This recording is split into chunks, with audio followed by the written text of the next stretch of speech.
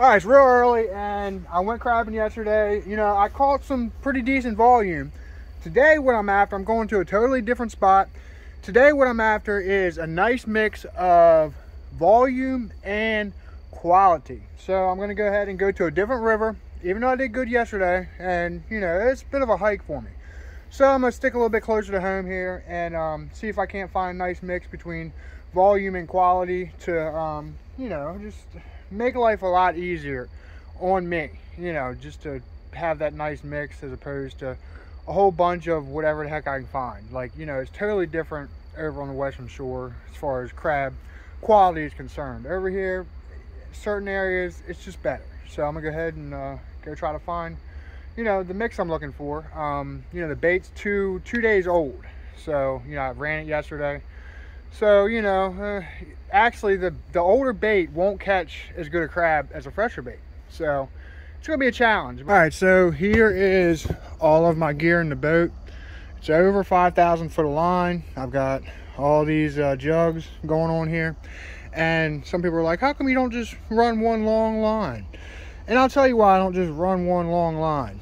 For one thing, I can't surgically find crabs with one long line. Another thing, you know, if there's people there or something, you know, if there's any kind of an issue, if I'm just running one long line, then my probability of being able to lay on crabs is just lower. Yeah, it's easier and this, that, and the third, but I mean, you can't really surgically crab like that. It's just kind of like a lazy guessing game, laying one real long line, you know. I mean, you're gonna have a higher probability of catching crabs, especially in new areas you don't know, if you have, you know, a whole bunch of different lines. Just like yesterday, you know, my two short lines, they were the first two I laid, and they were the ones I had the most optimism about. And the two short ones literally caught two freaking keepers, and the whole rest 3 baskets were all on my 2 long lines. So that's why I don't just run one long line. And when people run just one real long line, you know, they'll put it in different barrels and stuff like that. But you know, I run clams, you know, so I have to get my stuff from this boat into the walk-in, and I got to be more mobile, especially with a smaller rig like this. You know, I mean, if I really knew exactly where the freaking crabs were, like, and somehow I knew there weren't going to be anybody in my area, and I wouldn't have to come up with a plan B, and you know, I had a larger boat, and you know, I could run bullet. It'd be great to run one long line, but like in today's crabbing world, like if you're going to make money doing this, like you're not going to get in the black doing it like that, in my opinion. Some people might, I'm sure some people do, and this, that, and third, but I don't really see how it's possible. There's too much competition out there, and too many people just go commercially crabbing for freaking fun now. You know, they're like retired or whatever, and that's who you're in competition with if you're trying to make a living doing this, and they don't give a crap if they stay in the red their whole lives, which most of them do and will. So how are you going to compete with that? Just running one, you got to have every advantage if you're going to make money out there doing this. All right, I'm underway now, heading to where I think there might be crabs. I don't freaking know. We'll see here in very directly. We'll see if there's crabs here. I think there's going to be a couple. Wish my bait was nice and fresh. I wish I was starving the crabs and, you know, have my fresh crab starving bait setup going on, but I got 2-day-old bait, so whatever, we'll see what happens. All right, this place is just packed. I'm freaking, I hate this. I hate it. I had to drive around forever just trying to figure out how to get a freaking line in the water. I avoid this at all costs, but, you know, crabbing around people. I'll crab where ain't no crabs. Like, I don't care. I hate it. But check this guy out. Goose friend over there.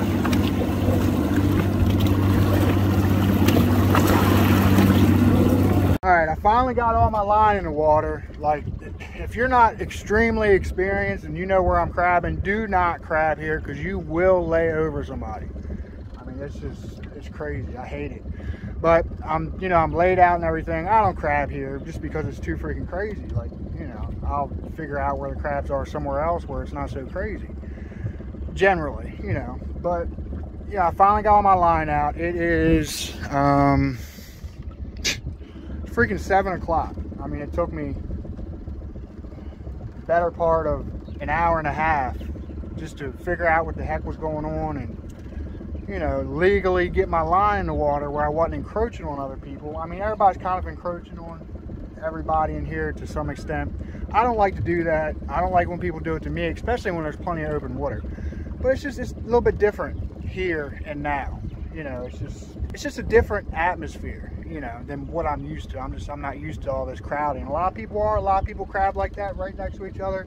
Been doing it for years and no problems. So anyway, I'm gonna go ahead and I'm gonna run all these first and then see what's going on, and then I'll start filming.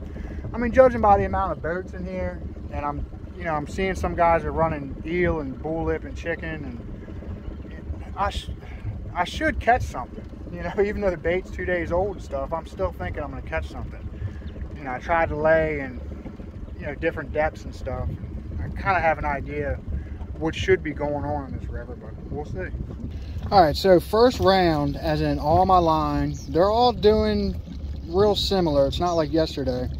Pushing half a basket, maybe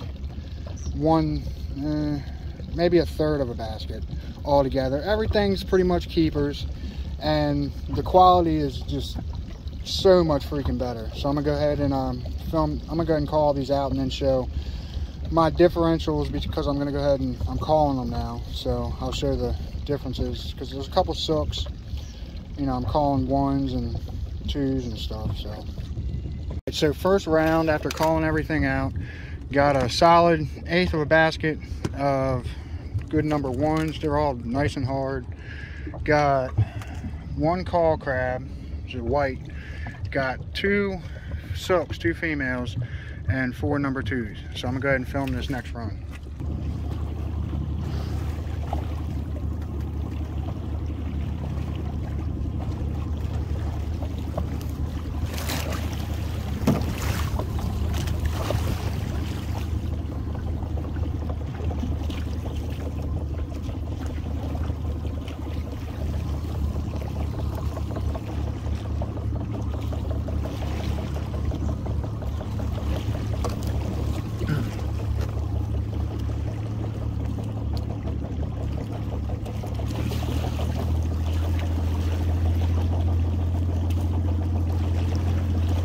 I've got this end really shallow just because I wanted to catch that edge as it dropped. I didn't want to miss it. That's why it's so tight.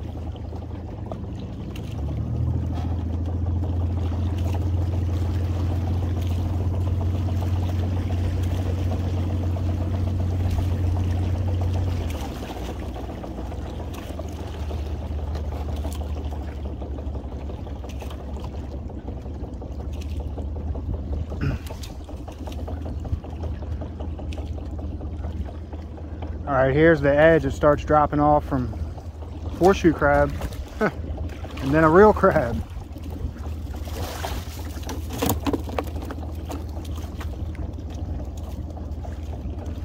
He dropped off on me.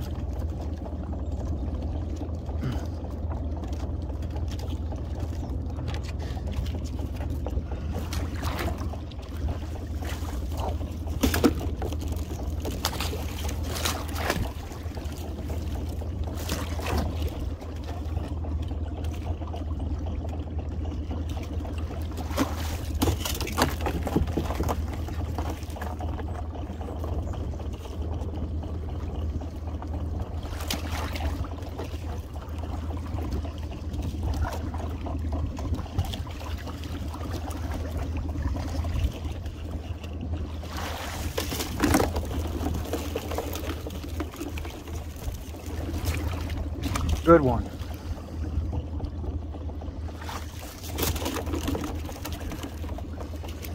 I did catch 1 call, which is, you know, white.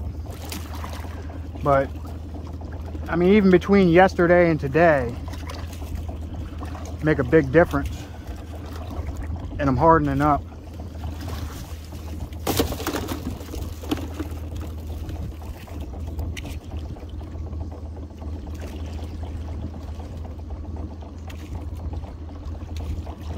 Nice one.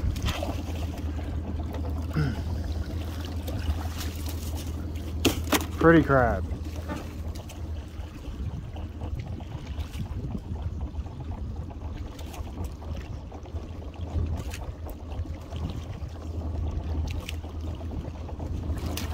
Another nice one.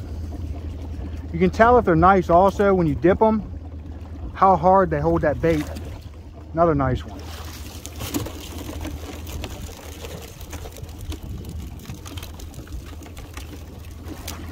Nice one.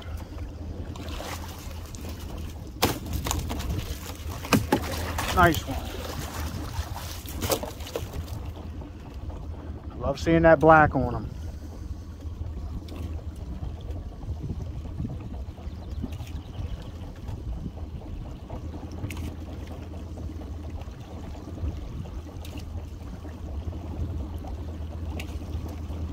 I need to get me a bigger boat and start doing this full time.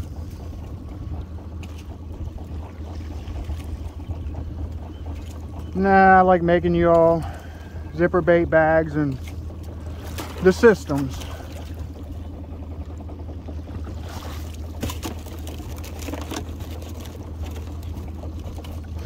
But it is nice to be able to come out and make a couple bucks doing this. This is my day off. like my, and it's work, you know.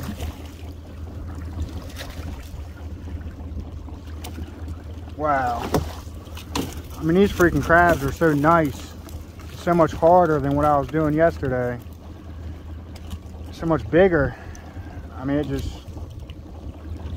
it's 6 one, half a dozen the other.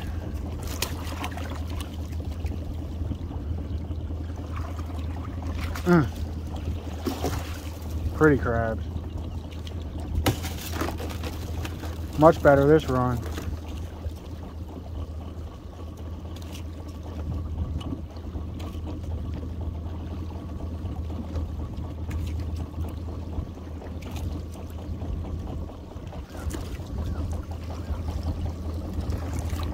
There's a small one.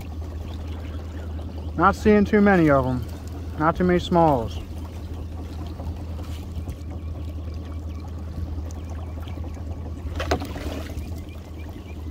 He might make it.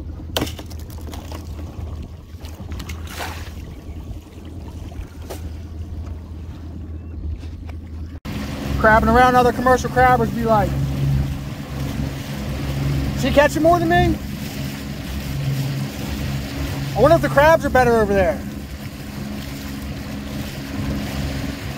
I wonder if he's got more crabs on there than I do. All right, shoot. Finally. Been at this for freaking 2 hours. It's 9 now, a little bit after 9. I was all laid out and started running at like 7. Those are my whites, got a couple. Those are my sooks. Those are my 2s. And here's my basket of good ones. They're pretty crabs too, especially freaking crabbing way down south this year and over on the western shore. Like, seeing these is just like a sight for sore eyes. They're freaking beautiful. Let me get a better shot with the sun on them.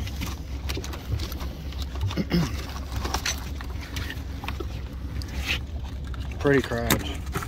All right, it's like, you know, 9:30 or something, and it had slacked off. The freaking tide's going out. I'm in the middle of the outgoing tide. It seems like I'm kind of hitting them all over the place. I'd say 10 foot, probably the, you know, what you want to aim for. And but like I was saying, all right, the freaking tide's going out, and I'm in the middle of the outgoing tide.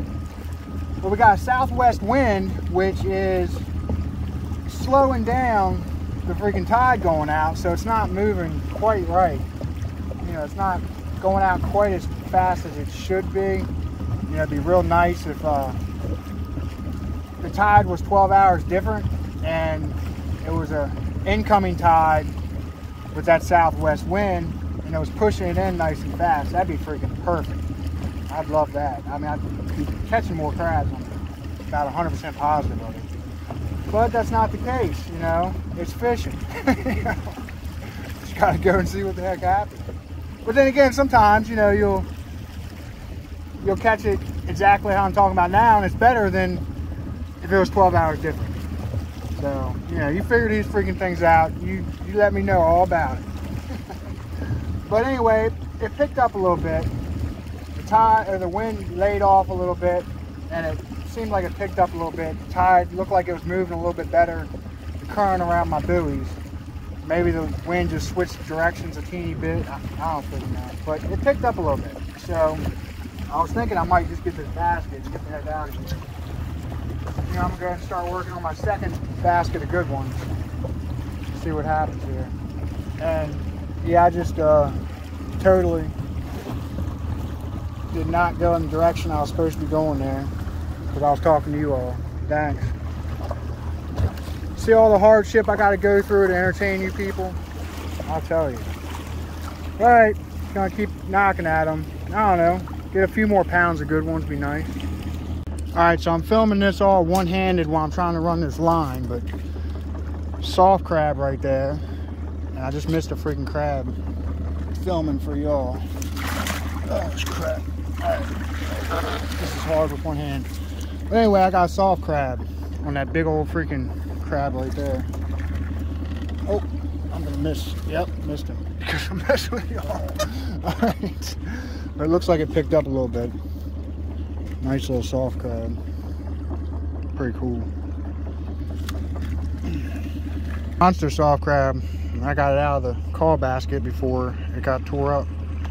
But yeah, I don't know. I'll probably throw it back. Even though I got some wet towels I could like keep it nice in and stuff. I'll just probably take it to shore and throw it back. So it'll have, you know, babies and stuff.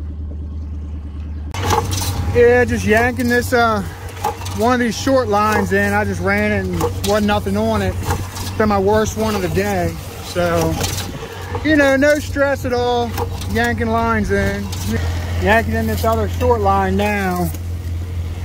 I just ran it. I mean, it caught 4 or 5 good crabs, but I got so much freaking crap to do. Like, besides crabs, it's not even freaking fun.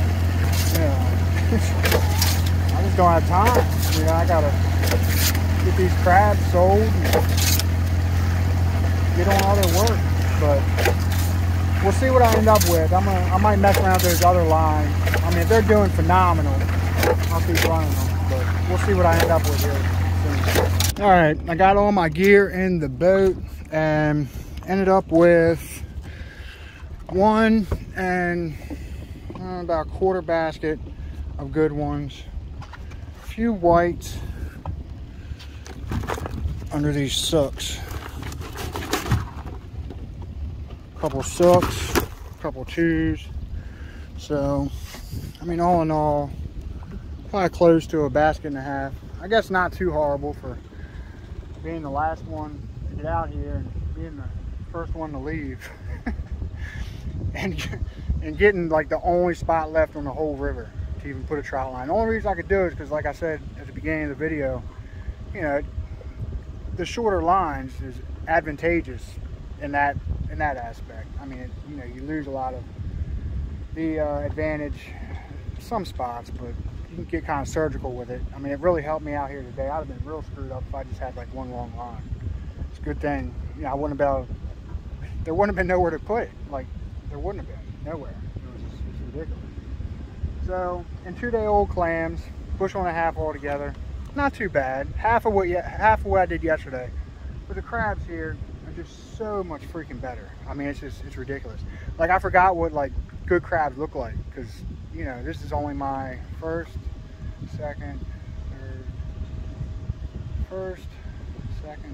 This is my 5th trip this year, and my first 4 trips were all like where there's not that great a crab, you know. So, but anyway, thank you for watching. Don't forget to like, comment, share, and subscribe.